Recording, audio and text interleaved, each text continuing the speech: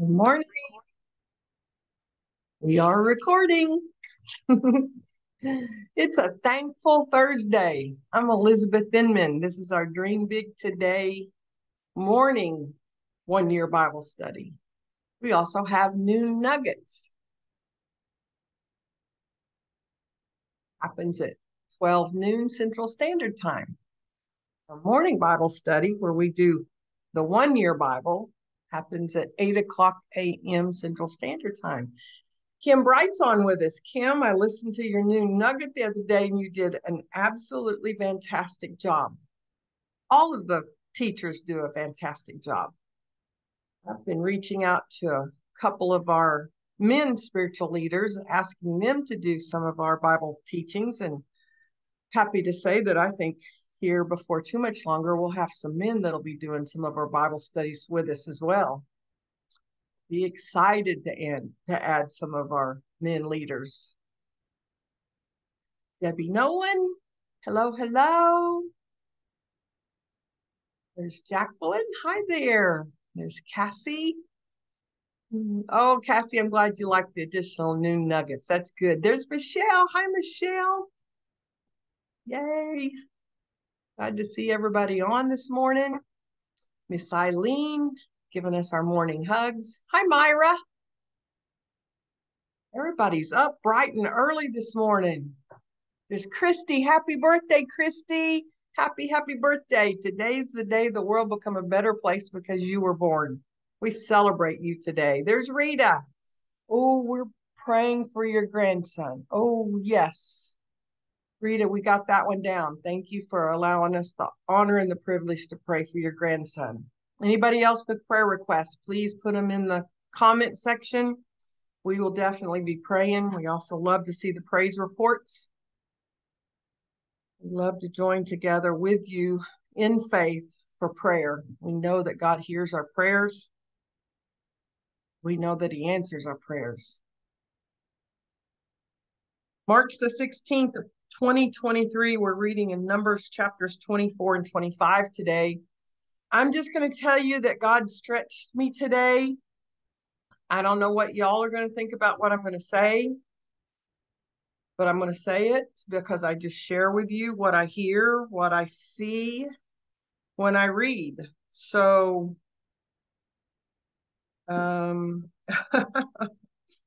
it starts right off. We've been reading about Balaam.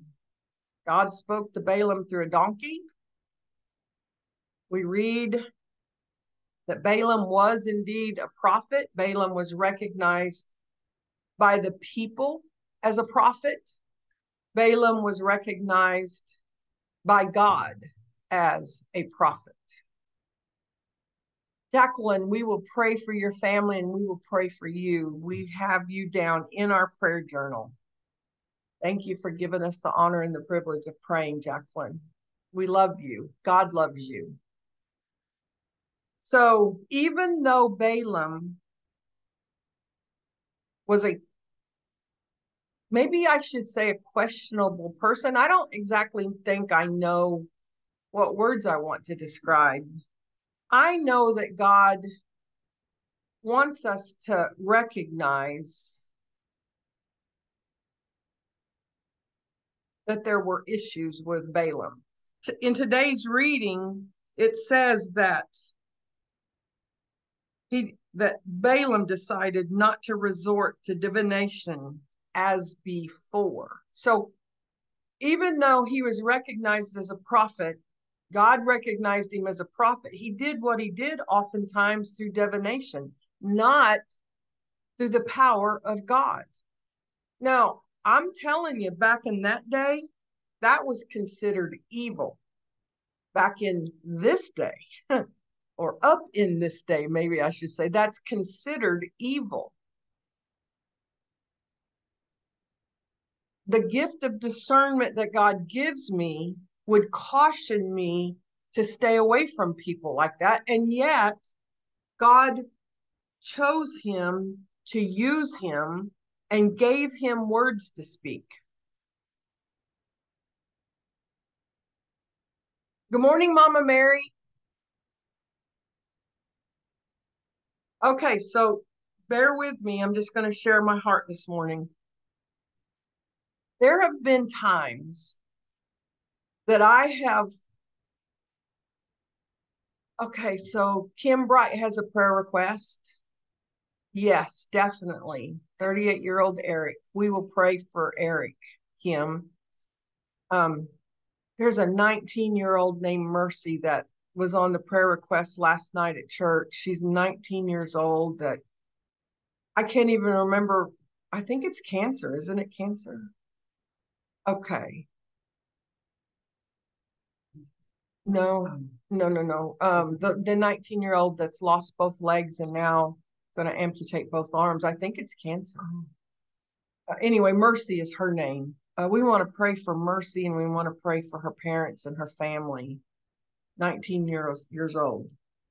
Okay, so back to the text, back to what God has shown me. Let me just say, let me tell you what I thought. How about that? I don't want it to be, I want it to be what my thoughts were as I read this morning. I'm going to sneeze and get something out of me this morning. Got to go. Thank you, Lord, for sneezes because they get stuff out of us. Thank you, Lord, for sneezes. It's amazing how he created this body. Okay, so there's been times in my life when, let's just say, I care and I care deeply. So when I'm doing life with somebody, I'm just going to use an imaginary situation. Let's just say I'm doing life with a really, really good friend of mine. And a really, really good friend of mine is having a struggle. And they're sharing it with me. And because I care so deeply and because they care enough and they trust me enough that they're going to share their struggles with me. Oh my goodness, I want to help them. With everything in me, I want to help them. But I see them making the wrong decisions. And I can get so caught up in that whole situation that I can just move in. I can, instead of focusing inward and getting quiet and going into intercessory prayer for them, I focus outward and I make it all about them. Do you understand what I'm saying? I focus outward and I make it all about them. And it's all of a sudden it's their problem. It's all about them. It's all about them. And then the next thing you know, I'm giving it advice and I'm telling them, oh, they need to, this, that, and the other. And then if they don't follow what I want them to do, it steals my joy. I'm telling you, I read this morning. By now, Balaam realized that the Lord was determined to bless Israel, so he did not resort to divination as before. Instead, he turned and looked out toward the wilderness where he saw the people of Israel camped, tribe by tribe. Then the Spirit of God came upon him, and this is the message he delivered. In my mind, what he said was, what this passage says is that Balaam gave up his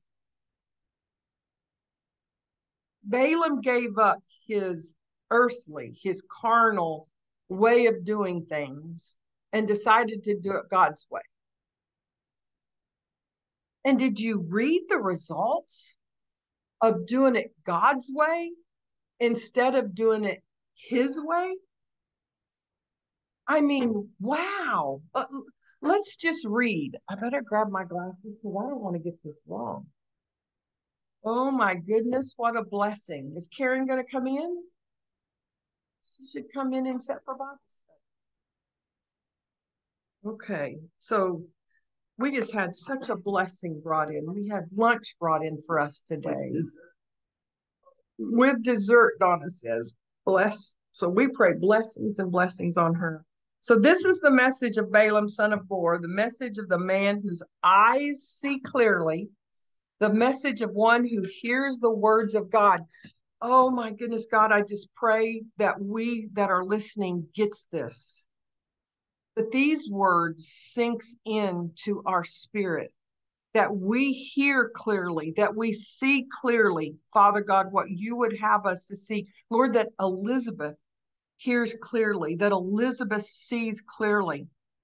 Father, that when we focus on the things of this earth, we get so confused, we get so jumbled up, we just get exasperated, we get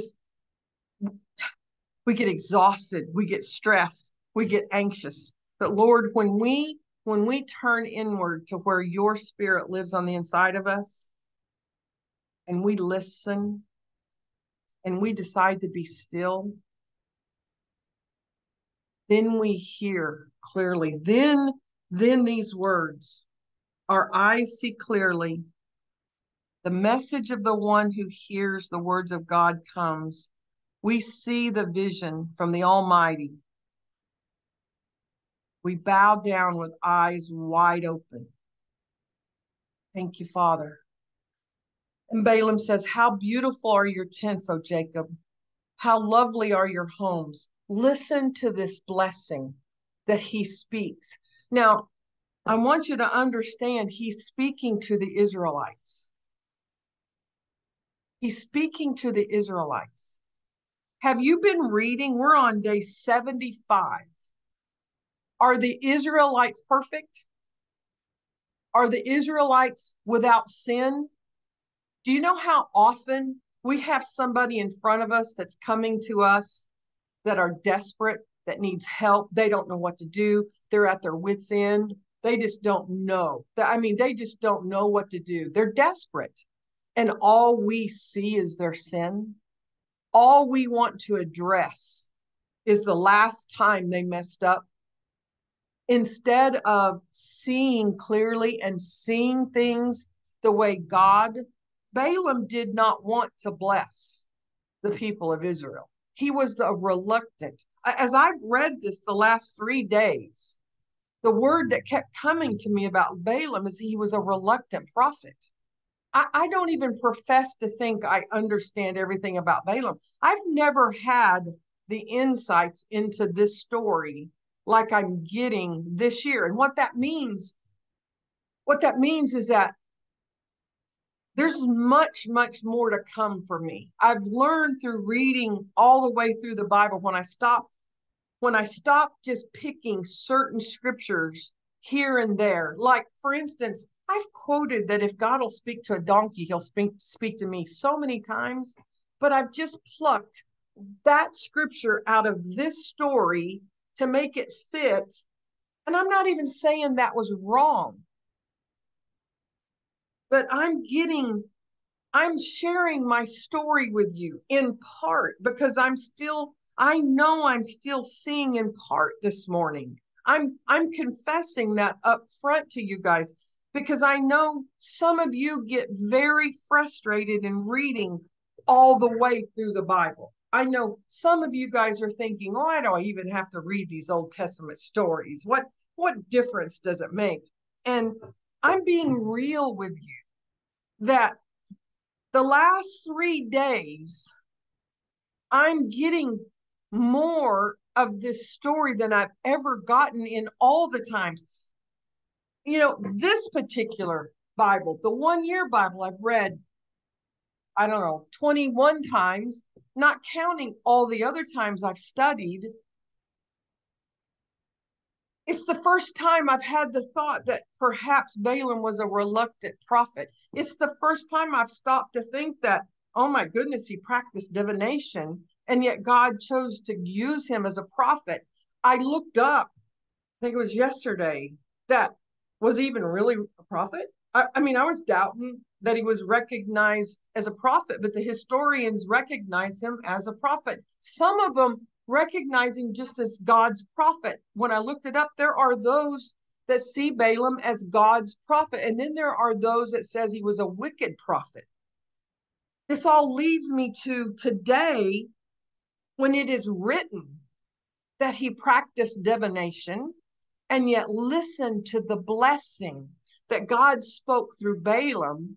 But then what grasped me, what got me, was look at who he was speaking to, because he just said, Balaam said, the message of the man whose eyes see clearly, that's Balaam.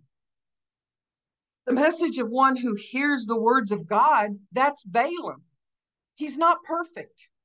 He's far from perfect. Do you know how many times I disqualify myself from being the one that maybe God wants to speak through because I'm not perfect? Do you know how many, anyway, let me keep going.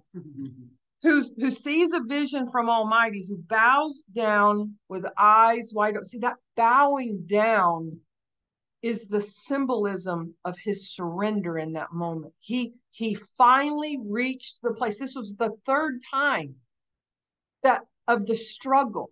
See, the struggle was so different for Balaam than what I have.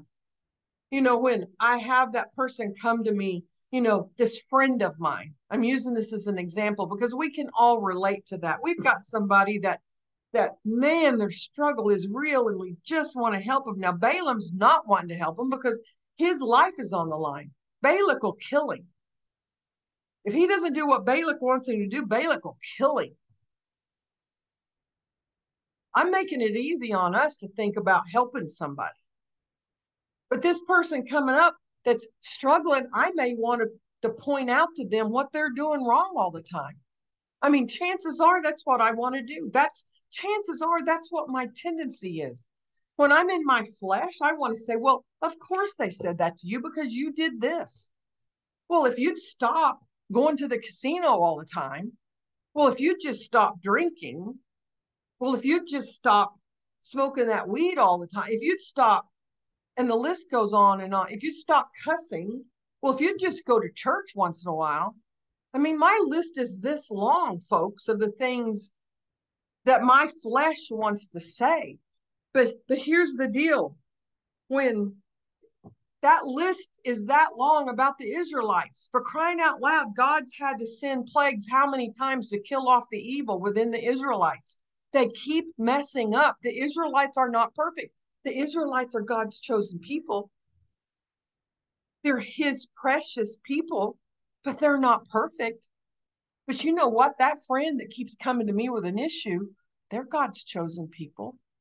They're not perfect, but they're God's chosen people. Who sees a vision from the Almighty, who bows down with eyes wide open. This is what we'll see. How beautiful are your tents. How lovely are your homes. They spread before me like palm groves, like gardens by the riverside. They're like tall trees planted by the Lord, like cedars besides the waters. Water will flow from their buckets. Their offspring have all they need. Now, right there, for many years, that's been a promise for me, for my children. Their king will be greater than Agag. Their kingdom will be exalted. God brought them out of Egypt. For them, he is as strong as a wild ox. He devours all the nations that oppose them, breaking their bones in pieces, shooting them with arrows. Like a lion, Israel crouches and lies down like a lioness. Who dares arouse her? Blessed is everyone who blesses you, and cursed is everyone who curses you. What a blessing he spoke over Israel, the reluctant prophet. The prophet who oftentimes does what he does through divination when he surrendered to God and allowed God to use him. If he'll use Balaam, oh Lord, perhaps he'll use me. And perhaps when I'm trying to, in earnestness, I'm trying to help my friend, but all I can point out is their sins, perhaps I'm practicing divination. Now, that's what came to me. Did I tell you that God's stretching me a little bit this morning? Would that match the definition in the dictionary? Probably not. But my question this morning is, maybe that's God's definition. Because I know that when that friend is coming to me to help, and all I want to do is point out the speck in their eye as I have a log in mine, uh, that's what I got this morning from the story of Balaam. Wow.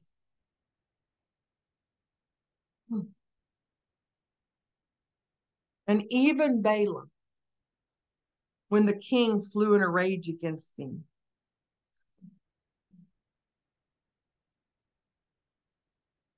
said, even if you were to give me a palace filled with silver and gold, I would be powerless to do anything against the will of God. I told you that I could only say what the Lord says. You know, that's where I want to be. That's where I want to be. I no longer want to be that when that person comes up to me, that I see anything except what God sees in that person. I want to see the greatness in that person. God never stopped seeing the greatness in Israel. Yes, because there was no regenerating power of the Holy Spirit that indwelled in his people. He had no choice but to annihilate evil so that evil would not overtake his people. The love God had for his people was so great that he would never allow evil to overtake his people in the Old Testament, under the Old Covenant. And he loved them so much that he was willing to die to keep that from happening to us. We live under a new covenant. And we're coming up on the Easter season when we get to celebrate the massive difference that we live under. I mean, oh, that we would get a new awareness of the massive change between Old Covenant and New Covenant, that we'll no longer feel the rage of God against us, against our evil, against our sins, because Jesus took that rage on himself, which leads us right into the New Testament, the birth of our Savior, leading into this Easter season. We're 24 days away from Easter. I'm always in awe as I read during this time of the year how these stories in this one-year Bible lead us up to Easter. Oh, that I would have a vision from the Almighty. Oh, that I would bow down with eyes wide open. Oh, that I would get the message and be the one who hears the words of God. I would be the woman whose eyes see clearly. That's my desire today, Father God. That's my prayer for you today on this thankful Thursday.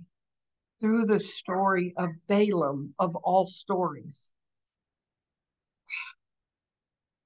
Wow, on this thankful Thursday. Let's set ourselves on this day to practice thankfulness.